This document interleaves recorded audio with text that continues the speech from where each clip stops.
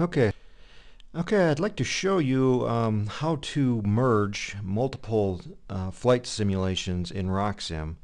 Um, Say we have a simulation here and I want to show the range versus altitude for this particular flight. So here's we have the altitude and the range, and this rocket was launched at a 60-degree angle, and I want to compare it to other flights. In this particular case we have a 50-degree angle. And so I'll plot that out and we'll see what that one looks like. And it looks fairly similar, but how does it actually compare to the other flight? And so what I want to do is to use Microsoft Excel and create a plot like this. So here's the 60-degree angle, the 50-degree angle, the 40-degree angle, 30-degree angle, and the 20-degree angle from vertical. So that is the purpose of this video, and I'm going to show you how to do it. So to get the data into Excel, we have to export it from RockSim because we can't display multiple simulations on one graph in RockSim. So we have to export it, and we'll go to the File menu, and we'll scroll down to Export, and we'll export out the simulation data.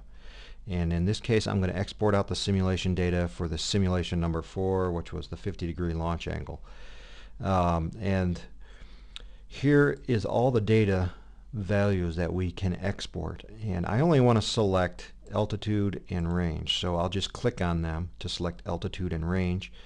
And the export sample count, you can export about 2,000, but in this case I'm only export about 500 data points. The file field delimiter, I'm going to choose tab format. I want to export at starting time 0, ending point at the end of the data. And then I need to give it a file name and a location, and I'm going to just put it on my desktop. So I have desktop here, and I just need to change my file name. So I'll change this one to 50 degrees, and then I'll click OK. And when you're done, you'll get this message that said it was export completed, and that's good. And then we need a data set to compare it against, so I'm going to select this top one here, 20-degree launch angle. And again, we're going to do the same thing, File, Export, Export Simulation Data, and make sure our altitude and range are selected, and then change the file name. And again, it's going to go to the desktop,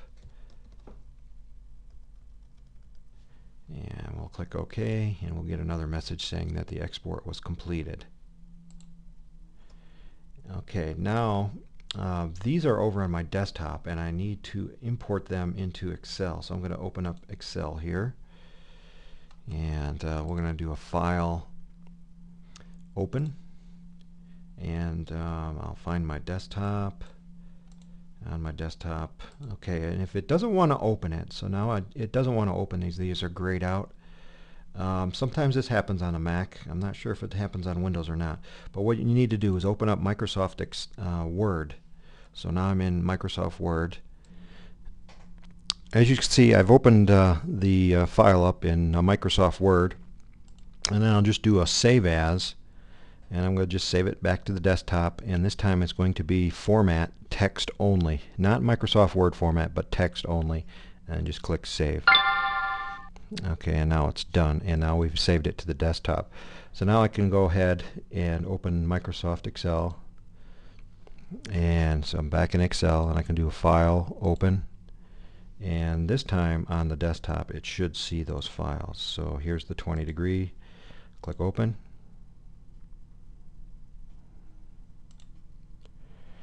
and then we'll do the same thing with the 50-degree angle.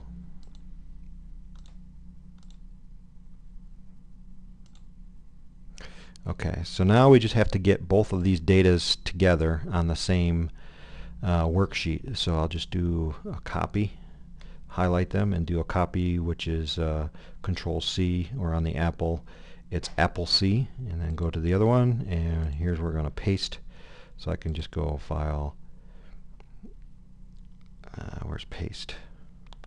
Paste. Okay, so this is the 20-degree, and this is the 50-degree. And I have the other one open, so I'm going to go ahead and close that so we don't get confused, and I'll just say no. Okay,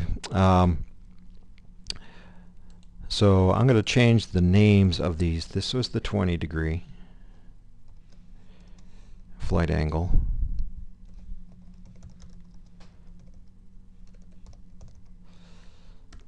And this one was the 50 degrees.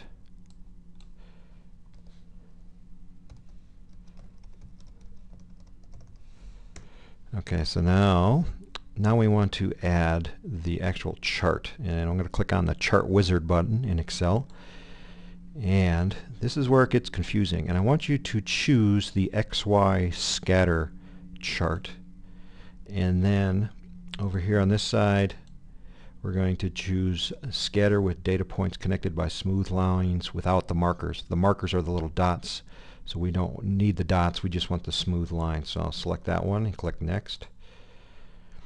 And so now this is where it really gets confusing, because now we have to give the correct data ranges for both of the lines that we want on the chart.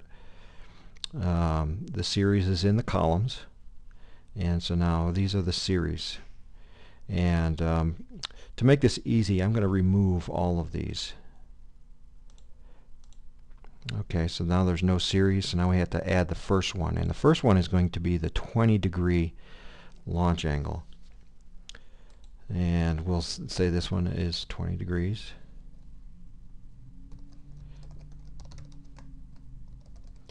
And the X value, which is the range, so this is the range, so now we have to select on the chart itself.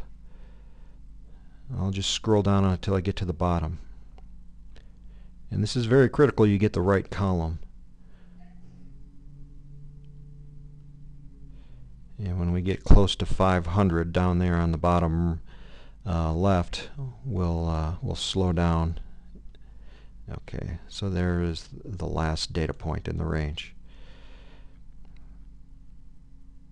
Oops, somehow it put it in the wrong. I didn't click on this one. Sorry, we'll do that again.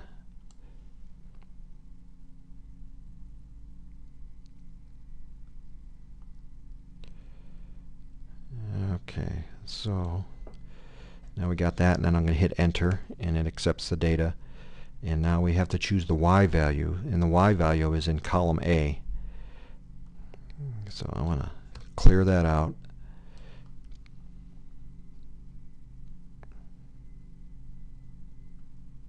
And I'm scrolling down again like I did before. Oops, went too far, so I need to go back up. Okay, there's the bottom of our data, and then I'm going to hit enter on the keyboard, and it accepts the data, and now you can see we're going to get the nice plot like that. And we're going to do the same with the next one, so we're going to add another series, and this is going to be the 50-degree launch angle, and the X values are going to be in column C. Let me scroll up a little bit here to find the end of the data. So the X values are, or actually it's going to be in column D. So I'll scroll up to the top.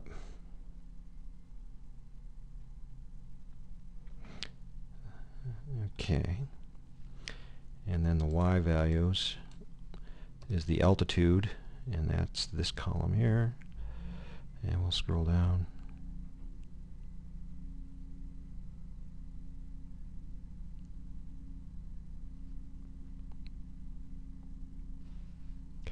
And it went too far again. Okay. Alright, and now we can see we're going to have our two charts. And now it's just a matter of making the chart look pretty. The title of this is going to be altitude versus range, and the X value axis is in feet, the Y value is in feet.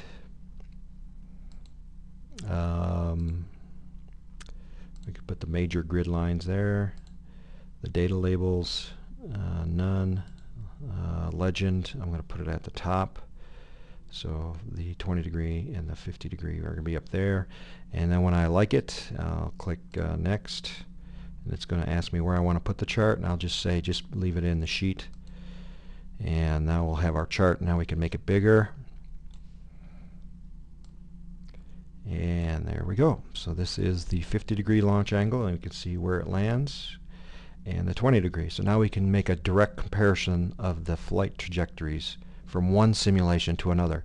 And you can do this with any of the values that are in RockSim, and you can also do this, you can export out altitude versus time, and you can compare that to the altitude versus time from the perfect flight altimeter, because you can also export out that to Excel, just as long as your units are the same in the columns. Remember those columns up here, they were both in feet. So if you're doing an altitude versus time, so that one would be feet in time, and then you'd export out from RockSim feet versus time.